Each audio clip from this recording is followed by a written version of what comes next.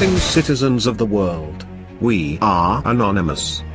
Last week some very grave alarm bells began ringing around the world when the Swedish Civil Contingencies Agency, MSB, sent a letter to local authorities across the country telling them to make preparations for war with Russia. Unfortunately though, none of these alarm bells were heard in America because that entire nation has gone totally insane. And with insanity being described as madness, folly, foolishness and lunacy, there is no other apt description that covers what is now happening in what used to be the most revered country in the modern world.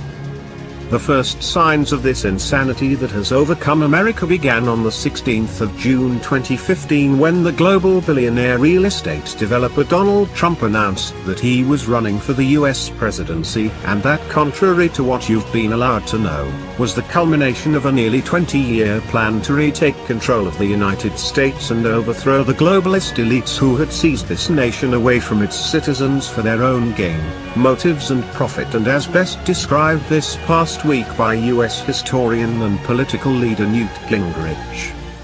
Do you understand who Trump really is, who the forces behind him are, and how really smart and ingenious he is after all, for this one single person to bring down the Republican Party, Democratic Party, the Bush family dynasty, the Clinton family dynasty, and all others who opposed him? The world is now dealing with one of the most powerful persons ever to set forth on the global stage.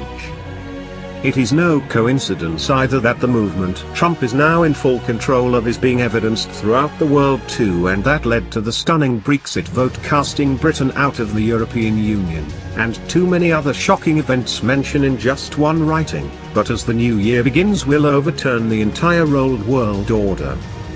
Painted by his elite globalist enemies as a demagogue, they critically fail to realize that Trump is, instead, a populist who espouses government by the people as a whole, that is to say, the masses, that is in sharp contrast to aristocracy, oligarchy, synarchy or plutocracy, each of which is an ideology that espouses government by a small, privileged group above the masses. To how these privileged groups seized power in the first place is through what is now called identity politics, and as practiced in America involved the decades-long division of this nation's citizens into warring camps divided by social issues, abortion, gun rights etc., and race, gender identity, ethnicity, nationality, sexual orientation, disability, religion, culture, language and dialect. This could not have been accomplished, however, unless these privileged groups were backed by an all-powerful and consuming national media propaganda effort led by the 6 corporations that control 90% of all the media outlets in America, who call themselves the official arbiters of truth, and all of whom have now devoted themselves to destroying Trump, at any cost, and by any means. And in just one example of this to note, on Friday, July 22, 2016 at 10:30 a.m., WikiLeaks released over 2 publications, 44,053 emails and 17,761 attachments from the top of the US Democratic National Committee, and that was followed in October and November by them further releasing over 20,000 pages of emails from the computer of Hillary Clinton's campaign chairman John Podesta. To how WikiLeaks obtained these US Democratic National Committee emails, their founder, Julian Assange, stated that they were not given to this whistleblowing organization by Russia or any other state actor, and former British Ambassador Craig Murray, and current WikiLeaks senior advisor, further revealing that John Podesta's emails were given to WikiLeaks by an NSA operative, as his emails were saved this spy agency due to his contacts with Saudi Arabia. Now one would logically think that this would be the end of this admittedly bizarre episode in the 2016 US presidential election, and that it would go down in history alongside the attempt made by Senator Ted Kennedy, in 1983, to get the communist Soviet Union to overthrow President Ronald Reagan in the 1984 election, as even President Obama, on the 18th of October, discounted anything interfering in this presidential election, and who directly told Trump to stop whining before the game's even over. But then Trump won and America's elites and their propaganda mainstream media backers went insane. And not just normal insane, but crazy insane, and that began with anonymous CIA sources falsely claiming that Russia was responsible for leaking the DNC and PODs to emails to WikiLeaks in order to get Trump elected, and that led just hours ago to President Obama vowing to action against Russia. With the US propaganda mainstream media not even bothering to tell the truth to the American people that WikiLeaks had already stated that Russia was in no way responsible for these email leaks, they, instead, have used all of their power to spread this lie, and that is being followed by a concentrated effort by them to overthrow Trump before he even takes office, and includes them saying that the Electoral College must make Hillary Clinton president. The Electoral College must fall on its sword to prevent Trump from being president, and warning that if the Electoral College doesn't delay its vote, Putin will be picking the next US president. The CNN television news network, also, has even gone so far as having one its commentators named Van Jones, who worked in Obama's White House, set up a PR firm to keep Trump from taking office, and who produced a video ad of American celebrities urging electors to cause Electoral College chaos to keep Trump from becoming president.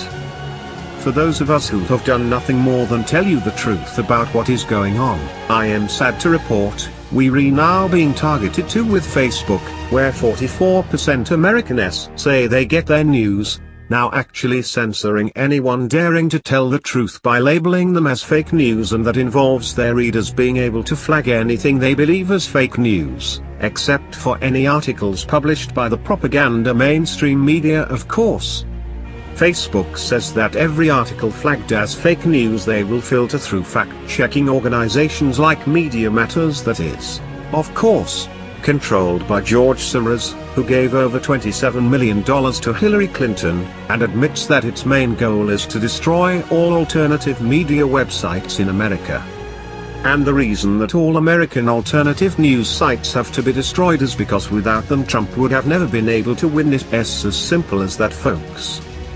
Know this too, George Soros' Media Matters is unrelenting in their destruction of all American alternative websites too, and compile a daily list of these sites. JP Morgan Chase, the largest bank in the US, in response to America having gone insane, has, also, issued a warning telling all of its investors to start ignoring the mainstream media, and stated, geopolitical developments should be gauged from both traditional and non-traditional data sources, such as big data sentiment indicators, independent media outlets, etc. Given the failure of many traditional data sources to anticipate geopolitical developments this year. As just one example of these traditional data, news sources failing to anticipate geopolitical developments was the entire American mainstream media, who didn't know what was going in Turkey, but as an independent media outlet we did, and on the 2nd of December 2015 warned that the US was plotting a coup there, and that began on the 16th of July.